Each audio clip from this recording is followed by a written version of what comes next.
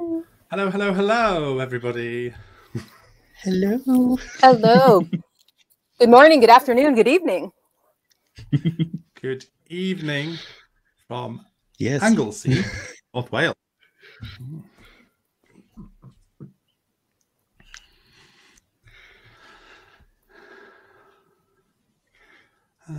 Gosh. Oh, we have to introduce ourselves. Who wants to go first? Gentlemen first. Oh, am I going first? Okay. Hi, everybody. I'm Christopher Hughes. I'm here in a very damp and very windy North Wales on the island of Anglesey.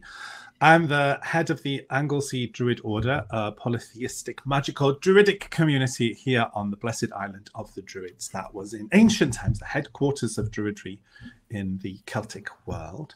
I'm an author, and I've written a bunch of books for Llewellyn, and yeah, and that's about it. I'm a first language Welsh speaker, and I live here on the island with my husband and our cat Lily. Lovely. Who's next? Mara. I'll go next. Oh. That's Hi, okay. You I'm go, Stephanie Stephanie. Woodfield. And I am a priestess of the Morrigan, an Irish polytheist. My spirituality is very much about connecting to the gods of Ireland and connecting with deity in general. I run a lot of different events, including the Morgan's Call Retreat in Connecticut, which is an event that's all about the Morgan. And I run some local events as well here in Orlando, including Pagans in the Park. I write a bunch of books for Llewellyn. And my most recent one is Dedicant, Devotee, and Priest, which is all about devotional practice. And I also have some cats who are my little minions, Lucy and Kira, who may or may not show up on the screen today. So that's me. Who wants to go next? Oh, I'll jump in. Hello, everybody. Good morning, good evening, good afternoon. My name is Mara. I'm from Anglesey originally, like Christopher, currently living in very wet and windy Chester as well, in Cheshire. I'm a virgin, so I've never done this before. It's my first time, so go easy on me. And I'm the author of Welsh Witchcraft, A Guide to the Spirits, Lore and Magic of Wales, which just came out recently. So I'm a Welsh folk witch. My tradition is informed and inspired by the folklore and myth, as well as the history of folk magic in Wales. So I'm very focused on folk magic and very practical approaches to magic, which is informed by the magic of the land that I was raised in. Ooh, lovely. And I'm Jhenah. I'm coming to you from Ithaca, New York. I'm the founder of the Sisterhood of Avalon. I'm a lifelong devotee of Welsh divinities, Brythonic polytheist. What else? I've written a couple of books for Llewellyn, mostly about my work in the Avalonian tradition. These are my two, and there's another that's pending. And I live here in central New York with my two children, my two cats, and my way too many books. And it's just lovely to be here with you today. Yay. Now, I've just noticed that Llewellyn down there have asked for a bit of introductory material of how exactly we would define Celtic paganism and witchcraft and how it differs from other traditions. I mean, I can speak about the paganism aspect, possibly because, you know, I'm very much engrossed in my culture here as a Welsh person, and there's so much magic within our heritage and our ancestry and our culture that it was just too much of a temptation not to be able to somehow connect to that from a spiritual perspective. So around, I don't know, decades and decades and decades ago, because I'm significantly older than I look because I work with embalming solutions, that I was just too much of a good thing. I thought, no, I've got to somehow connect to all of this wondrous stuff that's here. So to me, my druidry is Welsh in flavour because I'm Welsh and Welsh is my first language. And I connect to the spirit of the ancient druidry through my current modern day druid practice. And it's rather fabulous, you know, because we can actually visit all of the deities' mythological landscape. Here, I live in a mythological landscape, which is really, really incredible. And I came to it just because it was seemingly in my nature to do so. And while some people say, oh, do druids practice magic? Yes, we do practice magic. We practice folk magic. So we have witches who are members of our order. We have druids and heathens and all sorts of people who come to druidry because they're seeking a connection perhaps to the land and to different cultures. And seeing that everybody else plugged a book and I forgot to plug a book, this is my latest, Ceridwen, Celtic goddess of inspiration. So that's my story. Who's next? I'll just jump in because it just jumps on what Christopher had to say. I don't practice witchcraft per se, but I love a lot of people who do. I'm more of a devotional polytheist, and I think it's important for those of us who don't live in the landscapes where the myths live, that if you can, to visit them and to bring some of that magic home. It's an experience that that changes everything in my experience. But those of us who cannot, one of the bridges into these practices, I think, is through myth, is through the literature, is through coming into relationship with the gods. And for me, the best way to do that has been through engaging with myth. And I think as well, as someone who is not Welsh, that it's important when you are engaging in a cultural practice that is outside of your own, that there needs to be a respect for that practice, that there needs to be some engagement in that culture by doing things like learning the language, by studying the history and the lore, by engaging in some traditional practice of music or art or that sort of thing. Again, one of those things that bridges connection, and it's a devotional act, it's a way of honoring. So there's sort of a sympathetic magic in that as well, because you get to understand a little bit more about the gods that you're honoring when you are engaging in a practice related to the culture from which the gods have arisen. So that's kind of a powerful piece of magic and connection for me. Wonderful. I think I'll just jump in if that's okay, because I'm kind of following the same stream as Christopher and Jhenah there, where so I'm a Celtic polytheist. I do identify as a Celtic polytheist, and with that, that's very focused on the land that I was raised in. So like Christopher, I grew up in a rural Welsh kind of area, first language Welsh speaker. So it was kind of like I was drawn to paganism first, just as a general subject, and then I met some strange druid person that might be here in the chat with us right now. And I was kind of introduced to a more local focused stream of paganism, which was inspired by the myths and legends that I was raised with. I remember getting really engrossed in like learning about the gods and goddesses of Wales, and I devoted myself to them from a very young age. But then my focus has always been folk witchcraft and folk magic in general as well. So I practice witchcraft on top of my Celtic polytheism, and I always kind of see those two things as they work together, but they are separate as well. It's like they do collide with each other a lot, and there's a lot of overlap. But in general, witchcraft tends to be, in my eyes, more of a practical thing rather than a spiritual thing. It's more just get this done, let's get this done.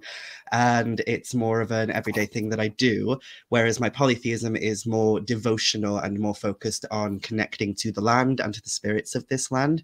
So I do see them as different, but there is a lot of overlap. So like I will bring the gods into the folk magic that I do, but then as well, because I'm a folk witch, I don't define myself as purely just pagan in nature either, because a lot of folk magic comes from various periods in time in Wales where it includes Christianity and things. So I always kind of define my path as a crooked path, which is a term you hear a lot these days in modern witchcraft. But for me, it means that I kind of move side to side from one form of practice to another quite frequently, and I'm not kind of stuck down one road. It's kind of flip-flopping between the two. So my practice is very much informed by Celtic polytheism and also then the historical and folkloric folk magic of Wales. And yeah. Well, I'll jump in. I very much agree. My witchcraft practice is very separate from my spiritual practice, and they definitely go hand in hand, but they're not quite the same thing. And as far as defining Celtic paganism or witchcraft, it's kind of hard because it's really just an umbrella term. And I think a lot of people don't always realize that there's so many different traditions that can be under that umbrella term. It might be something Irish, it might be a Welsh tradition, it could be someone who's a Gaulish Reconstructionalist, it could be so many different things. That's right. There isn't one monolithic Celtic culture with one, you know, pantheon that is shared. I mean, the Celts lived in a very wide time period and a very wide breadth of land. So you have to be a little more specific, I think, about what you're talking about when we're talking about Celtic. But a good way to start, if you're new, is to kind of start reading some of the myths and perhaps see what culture draws you in first. Yeah, very much so. And I also think as well that it's important when we consider Celtic paganism or Celtic witchcraft or whatever guise that might take in your mind, that we also consider as well that the Celts are also of now. You know, we're still here, we're still alive, we're still functioning, we still have culture and society. And that it's progressive and it develops and it evolves as well with the people.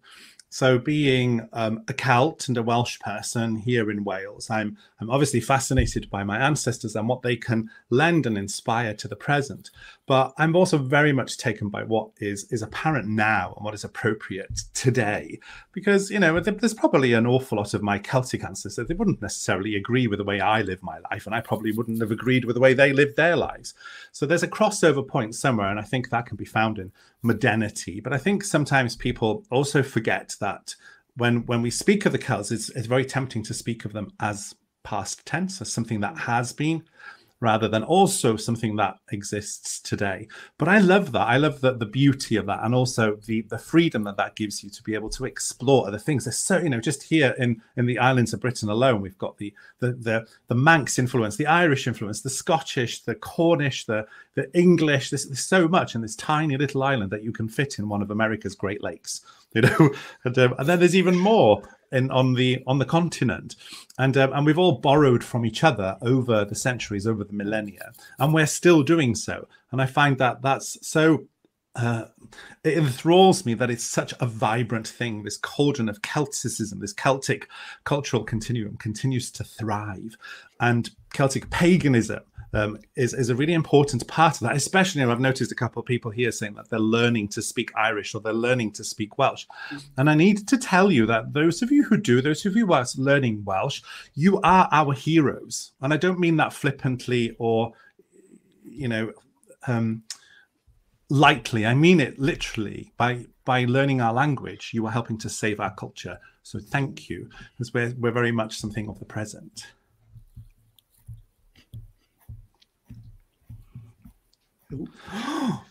Oh, Llewellyn has asked, what do you feel are the most important aspects of your Celtic spiritual practice?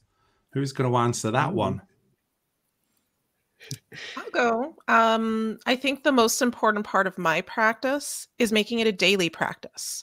It's not just something that happens in ritual. I love ritual.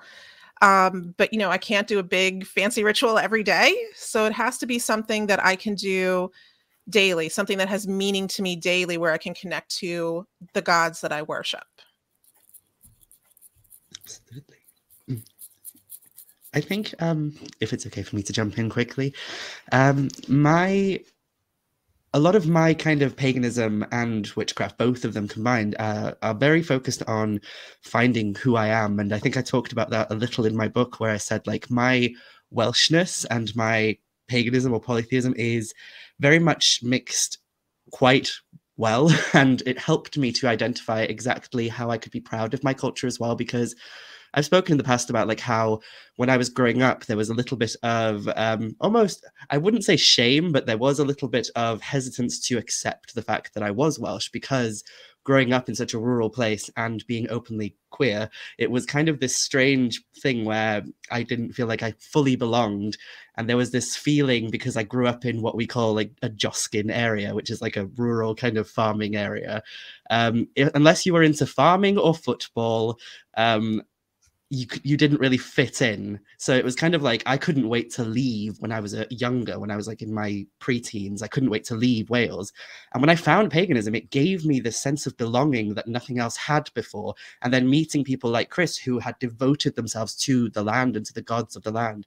So my relationship, it's kind of this two-way system where I build a relationship with the land and with the gods, and in turn, they help me see so much of myself in a better light than I ever did, and it's deeply transformative. So for me, the most important aspects are about connecting to the culture, connecting to the land, connecting to the people, and building community as well. And in doing so, I build up my own kind of sense of self-worth. So it's great. And just to add my piece, I think for me, it's being in service. There are many ways of being in service, primarily service to the gods. And some ways of being in service to the gods are things like devotional practices daily, continuing study, those sorts of things. But there's also service to myself, where I try to work within myself to become the best version of myself that I can be, so I can be in clearer service to others and to be in service to the community. And that can mean, you know, through teaching, through the community of the sisterhood and connection with other people, but it's also in service to my family, service to my community around me. Christopher always talks about taking care of your square mile. What can I do to be in service to raise up what is around? I think those are ways of being in service to the divine, being our best selves, and working to have the world around us to be its best self. I've just noticed that Janine has asked a question there of how were you introduced or drawn to your spiritual choice, pagan, druid, witchcraft, etc.? Was it your family practicing or friends? And I wouldn't mind answering that really quickly, because I was introduced to all of it at a really young age in school, in primary school, we'd call it here in the United Kingdom. I'm not sure what they would call that in the rest of the world, from about ages 4 to 10, 11. And we had a school teacher who used to read us tales from the Mabinogi, a collection of Welsh mythologies. And it always felt to me as if I was hearing news from home. It always felt profoundly familiar. I could taste everything about it in my entire being. And when I would play on the mountains in the landscape of Welsh mythology, I would play with those characters. They were always an integral aspect, an element of my landscape. So they never felt as if I had to be introduced to them as such. I always felt as if they were always there. So when the option was suddenly realized within me that I could express this within a spirituality, it just felt completely natural. So I was very lucky in that respect, that I just grew up here. And now when I look out of my window, I can see, you know, Aranrod's castle. I can see the town where Branwen and Bran were engaged in all sorts of adventures, and it's just all here. So I'm very lucky. I count myself to be very lucky that I didn't have to be introduced to it. It was just a natural part of my landscape. But what about everybody else? How did you all get into it? Well, I was always into mythology myself from a very young age, but it was mostly classical mythology. And I remember thinking, I wish I was born in ancient times so I could worship Athena and all of these things. And so I was always very into that. And then I got into Arthurian tradition and read all of those books. And it was through that I found the gods of Wales, you know. I had to learn about it. I was like, wait a minute, these are, oh, so it expanded a whole world for me. And, you know, that's kind of how I got my start. And so it was mostly those practices. And again, it's the myth and that drew me in, because I am not Welsh by heritage or by circumstance. So sometimes you go where the Awen flows, I suppose. And that's where it was for me. I'll jump in. Well, basically the Morgan just showed up in my life. So that's kind of, so that's it, period. I am Irish and Greek. I actually was more obsessed with Greek mythology growing up. So I mean, it's maybe a little surprising that I ended up on the Irish side, but my grandmother is from Ireland as well. So I was familiar with the mythology. But yeah, the Morgan just really showed up right when I said I was not going to take a patron deity. The group I was working with had a very big focus on, at some point, you have to pick a patron. And I had this whole speech lined up where I was like, no, I'm going to work with all the gods. I don't have to pick just one. And then the next day I had this really intense dream where the Morgan showed up. And then she continued to show up with crows and birds, one of which that walked into my office that I worked at and was flying around the office and had to be shooed out by my very frazzled boss. So yeah, when the Morgan shows up, you don't really have much of a choice. Mhm. And the rest have is you? history. Gosh. I think for me as well, similar to Chris, I grew up in a Welsh area, so I was kind of introduced to like the Mabinogi and things from a very young age, and taught these stories and little bits of folklore and such. And it was part of our everyday life. Like I remember when I was young, we went for a walk to this like area in my village that I grew up in, which we call a peak, which is like this cliff that overlooks the Irish Sea. And on it, there's this ancient monument called Troendi, or what remains of it. And I remember my teachers taking us there and being like, this is where Branwen got married to the Irish king Matholwch. And it was like the tales were living and were part of our everyday life. And then as I got older, I got interested in folklore and magic. And I found a little book in a charity shop, which was a spell book, just this random little kind of kiddie spell book. And I started doing the spells in it. And it wasn't until I met Chris and I met other Welsh pagans that I was reintroduced to the stories that we were raised within.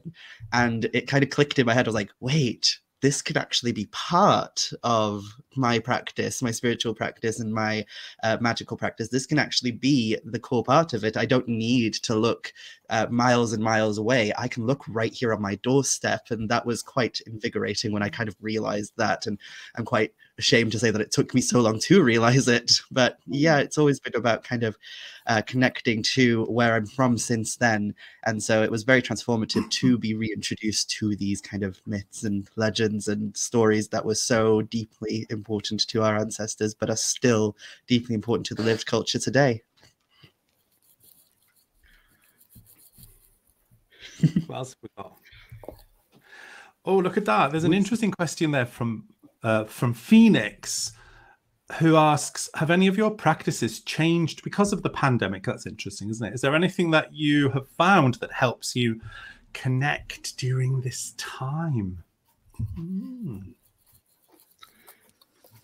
Well, in-person things have kind of trickled out. We are very community oriented, both locally and in travel.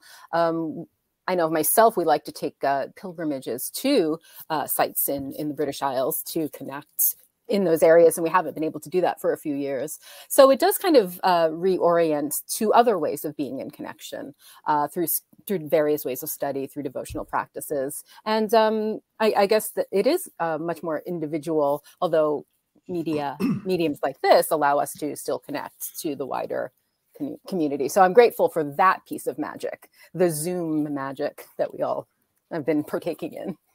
Yeah, and it is magic as well, isn't it? It is kind of it's a really liminal space between the worlds, literally between the worlds. And in the beginning, I cringed a little when somebody said, "You're going to broadcast your rituals live on the internet." And I thought, "Oh gosh, is that going to work?"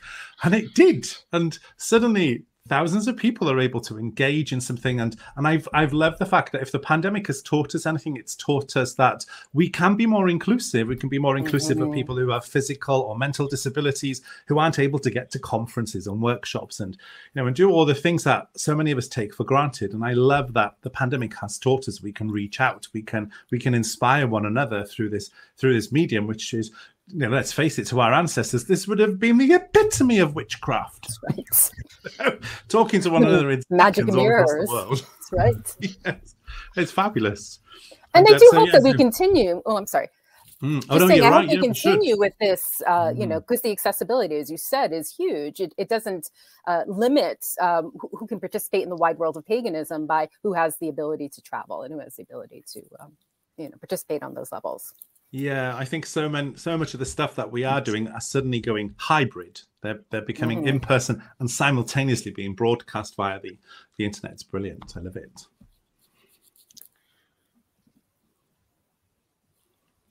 What's next? She had asked a question about our gods. You've all mentioned, this is from Llewellyn, you've all mentioned working with the gods and goddesses. Can you speak more to that? What are your favorite ways to connect with them? Well, I'll go. This is a practice that a friend of mine started, Jhenah, and her whole idea is that you should have coffee with your gods in the morning. And it's something that I really love doing. So it's something you can do every day. I need my coffee in the morning, and just taking those few minutes and just talking to deity, and taking that time to also be quiet while you're drinking your coffee and listen. Because I think sometimes we say a lot to our gods, but we don't always take that moment of silence to actually listen and hear what they are saying back to us. So, you know, something easy you can do. Coffee with the Morgan, or with whatever god you want in the morning. Yeah, it's nice, isn't it, to incorporate them into our ordinary daily secular rituals, and that they just become a part and parcel of our fixtures, of our furniture. And I work a lot with Cerridwen, obviously, because I'm a writer, so I like to connect with her because of Awen and inspiration. So she's always there on my altar on both sides of the room. So somebody like Cerridwen, to me, she's constantly always there. There isn't a particular set time of day that I devote prayers or offerings or sing songs to her. She's just always a constant companion. And whereas other gods and goddesses, I'll go to their locations that are specific to their mythologies and honor them every now and again. But generally that family tree of gods that are just an integral part of my life, really. Similar, I suppose. I have devotional shrines around my home, but I also have a seasonal practice. So I touch in with all of the gods that I honor at particular times in the year, or when need arises. But when I'm working on particular things, those are the shrines that set up and that I'll work with on a daily practice. So again, I think, coming into relationship, listening, offerings, study, being open. I like to read the myths and integrate them into myself. What is a mirror reflection? What's going on in this story? What am I resonating with? These are good ways to, I guess, to start to build those relationships with the gods for the first time, and to continue to do that. What can I learn from this myth that is relevant to my situation here and now? I think when I talk about my connection to the gods, I think sometimes it can come across as if I'm talking about it in a very transactional way, which is like, I always say, I called to Cerridwen to help me write this book or something. But in reality, I think it's the other way around. Maybe sometimes Cerridwen called to me and said, you need to do this, because unless you do, you're going to be waiting a long, long time for someone else to do it. So get off your backside and get to it. And in a way, a lot of the things that I've done in my life, I look back at them and I think that was an offering. That was an offering to the land and to the spirits that I work with. And I didn't even realize it, because I just woke up one morning and it was like in my head what I needed to do. And it's almost like, looking in retrospect, I can see where they kind of interacted and filled me with this immense sense of inspiration and joy that I needed to get started. I mean, even now I'm working on a few projects right now. And a few weeks back, I was working on one specific project and I was so dedicated, like, I need to do this and get this done. But then I woke up one morning and it was like, oh no, I need to do this other project, this completely new one, which made me feel like I was flip-flopping and not having any discipline at all to what I was doing, and made me feel really bad. But then every time I came away from that new project, there was a sense of guilt inside me, and I clicked and realized something is pulling me and telling me, you need to be doing this right now. Yeah. And I think for me as well, it's about really connecting with where you are. Going back to that pandemic question earlier, I remember when the pandemic first hit, it really hit me quite hard, because I now live across the border, like just about barely across the border, but it's still across the border from Wales into England. And I wasn't allowed to travel. And that was my whole life, going back and forth, back to family on Anglesey and living here in England. And it was really jarring, like not being allowed to go over there. And at first, the first few months, it's almost like I came away from my devotional practice and came away from my magical practice, because I felt like I can't, because I'm not connected to that landscape that my practice is more or less dependent on in many ways. But then there was this moment where I had to like give myself a little bit of a slap across the face and go, no, you need to connect with what's right in front of you as well. And it was really nice to learn more about the regional lore and such. And so like, even though I live in England, it's in an area that's on the border. So it's this very liminal space where we have Roman deities, Celtic deities intertwined. We have a shrine to Minerva on the river, the Roman deity. And then we also have stories of other deities such as Eronwen, because the River Dee connects to like Bala Lake and everything. So we even have that connection of Ceridwen coming in.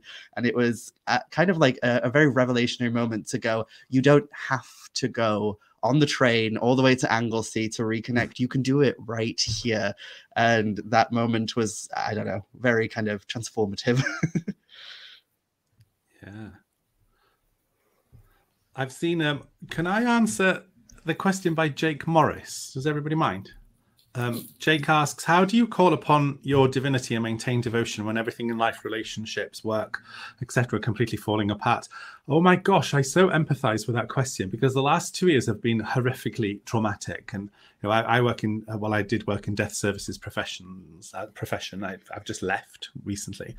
And when things are really traumatic, it is quite difficult. And I think sometimes we feel as if we have to maintain this constant connection at a particular level.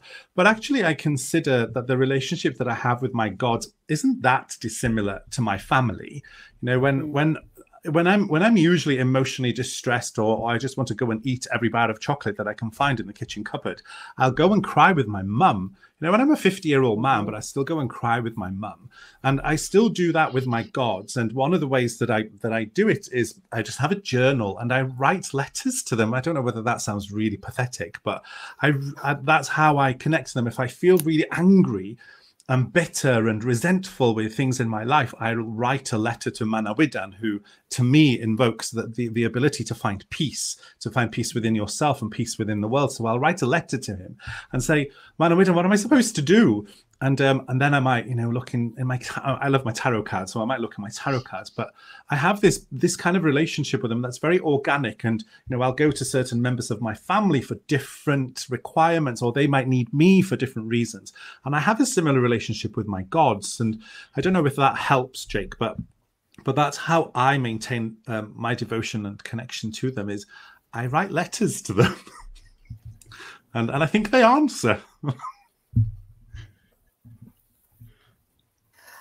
And not to say too much, but I will say that I think that in times of stress and times of struggle and times of challenge, that's the best time to go before your gods. Some people feel like, I need to be perfectly pure, I need to be perfectly clear, I need to be... No, bring your pain, bring your tears, bring your anger, bring your sorrow. So many of these stories, I think about Welsh tradition, because they were written down so much later, they're about interpersonal struggles. They're about very human things that we can relate to. They're not big cosmic. I mean, there are layers of metaphor and all of that, but they're talking about things like child loss and domestic abuse and war and struggle. And so it's much easier to get a sense that they understand where we're coming from, and that if you know, however you're connecting, if you listen, you receive what you need back. You receive that comfort, you receive those answers or that guidance.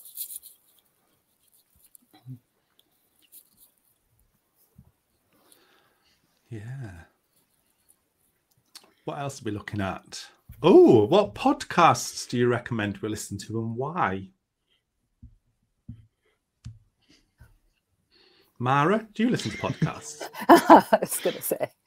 Oh, I do. I've been really interested in Corey Hutchinson's podcast lately. He's the author of, oh gosh, I can't remember what the book is called now. But it's a very kind of focused on folk magic way, but it's not really. I think for anyone in kind of America, it's a very good way. I think it's called New World Witchery, which is the same title as the book. So for anyone interested in kind of folk magic, but specifically looking at folk magic that is regional and specific to you, especially if you're in the diaspora and you're over there, New World Witchery is a really good one. I've also been listening nonstop for the Welsh speakers out there. There's a podcast called Oven, which is literally about the supernatural in Wales. And I think the creator of that is working on an English translation of it. So keep up to date with that. I don't know. I think I don't really follow any specific Celtic ones at the minute. I'm currently working on my own, but it's a long way off. I don't know if anyone has any suggestions for specifically Celtic ones that they listen to. Well, I know someone here has a YouTube channel where they talk about a lot of Mara. You have a YouTube channel. Oh, it's me. You do. Yes, I Just have a saying. YouTube channel. I tend to listen to Druidcast. Mm-hmm. I like that one because you can get lost. There's an awful lot of them out there, and so yeah. And the other one that I listen to religiously has got absolutely nothing to do with spirituality at all. It's all killer, no filler.